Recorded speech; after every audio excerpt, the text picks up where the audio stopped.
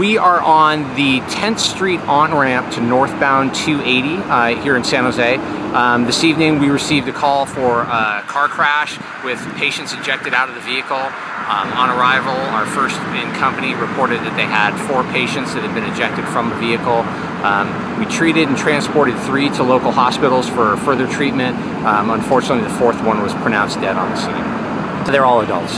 It's kind of unknown as to what part of the freeway they were on because they're kind of between, the vehicle is between the 7th Street off-ramp and the northbound 10th Street on-ramp. So CHP right now is investigating the cause of the crash and where the vehicle actually was when it left the roadway. There was just the one vehicle involved at this time, that's what we know, but like I said, CHP is going to investigate the crash and determine if there were any other vehicles involved.